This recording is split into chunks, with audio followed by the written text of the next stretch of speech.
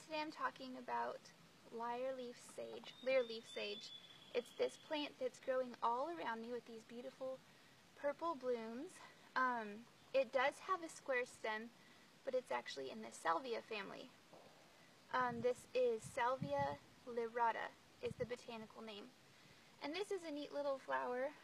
It's not often used in herbal medicine, but I was doing some research on it because obviously I have a lot. There's fields all this whole area around me. I'd say it's probably the most abundant flower on our property here, which is a limestone cedar glade. It's considered a limestone cedar glade. So very interesting endemic plants grow here.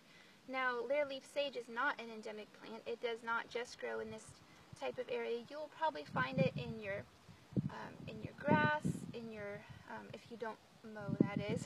I've seen it just in a lot of different people's backyards when their grass started getting a little bit tall.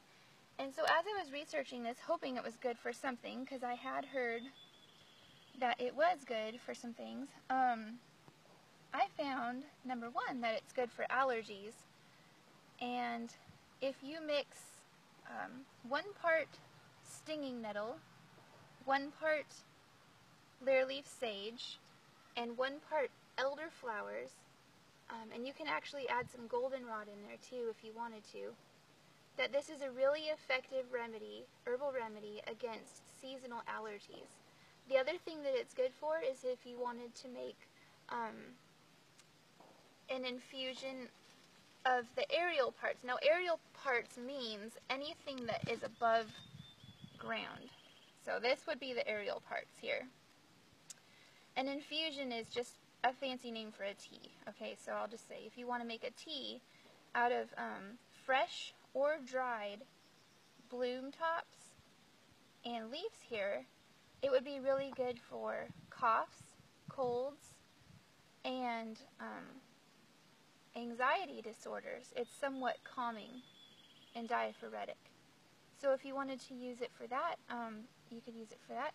And then also I hear, I have not tried this myself, so I can't tell you if it works exactly this way, but that if you rub the plant, if you were to take this plant and you were to rub it on your wart, a wart virus,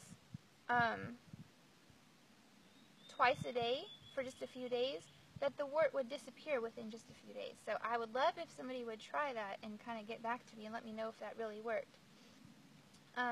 The reason it is called Lyre-Leaf Sage is obviously because it has this very distinct shaped leaf, which is really neat. A lyre being the instrument, the stringed instrument that was used in ancient times more often. So anyways, that is my little spiel on Lyre-Leaf Sage, and I'd love to hear back from you and see if any of you tried it and it worked, because I don't have allergies or warts, and I don't usually get sick, so it's kind of hard for me to tell you that this would work firsthand, but I have heard from other people who've used it that it does indeed work for seasonal allergies, which is something you're probably hoping to find right now. So thank you for watching.